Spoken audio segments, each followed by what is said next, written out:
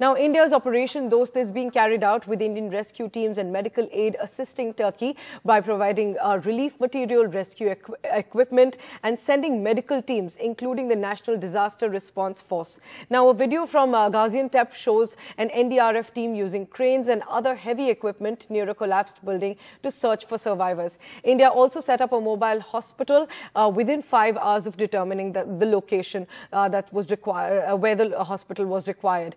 And the stories of miracles are also emerging from Turkey. Stories of rescue are emerging from earthquake-hit Turkey. A 6-year-old girl was brought out to safety from the rubble of a collapsed building by the team of the National Disaster Response Force, or the NDRF, that's deployed in Turkey.